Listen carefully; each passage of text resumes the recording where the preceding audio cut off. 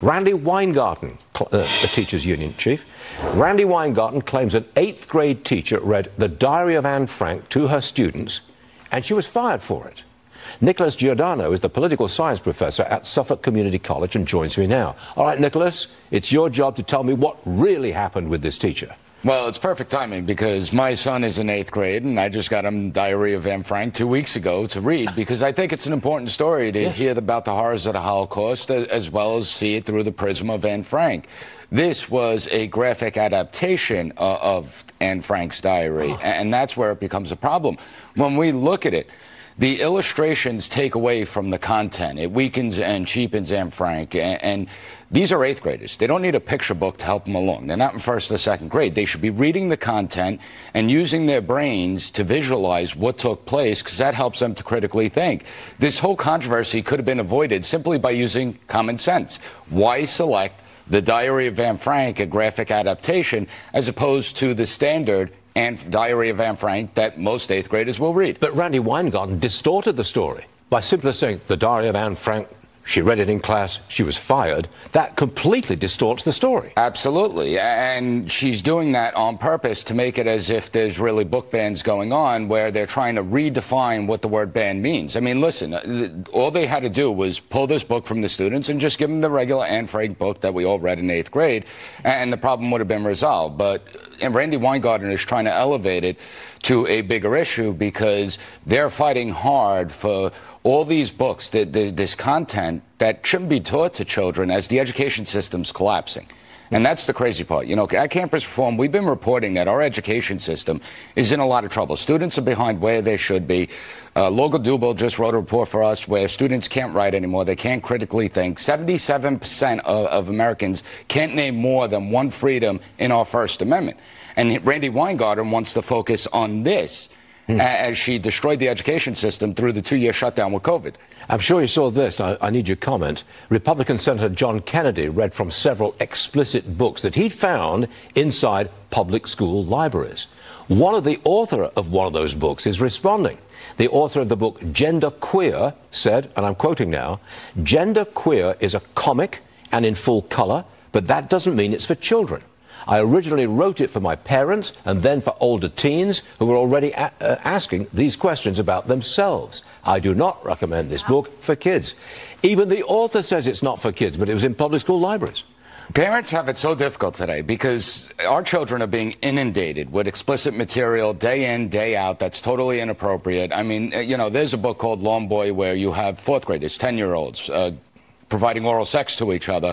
It is sick and disturbing, and they found it in public... Was that in a school library? Absolutely. It's been in public school libraries, and parents have complained and got them taken off the shelves. The amazing part is that when parents show up to school board meetings reading some of this material, the school board shuts them down saying, you can't read that here, it's totally inappropriate, but we're going to pretend it's okay for children to read these books? Yeah. You come read these passages on air. That's how explicit. And then the parents are branded as book banners. Correct. Which is not a good thing. And they're redefining the term ban.